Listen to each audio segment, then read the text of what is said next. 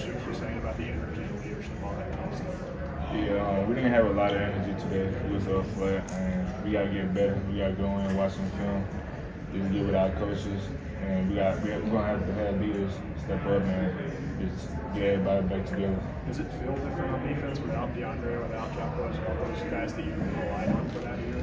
Yeah, definitely. It was great leaders, like Square and Jaquay, they were great leaders, and it just now there's DJ and Trevor just stepping up, being there with those guys.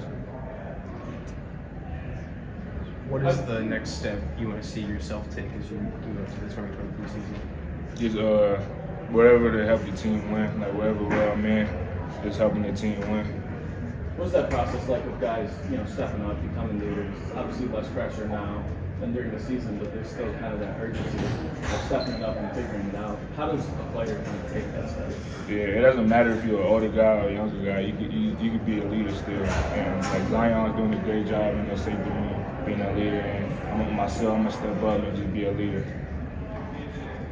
Around so much, what positions are you focusing on right now? Do you have one that's your favorite? Do you feel like you have a home out there? Not really. I just like them all. I just like playing football. Wherever they go put me in, I'm gonna do my job, execute. Anybody else? Everybody good? All right. Thank you.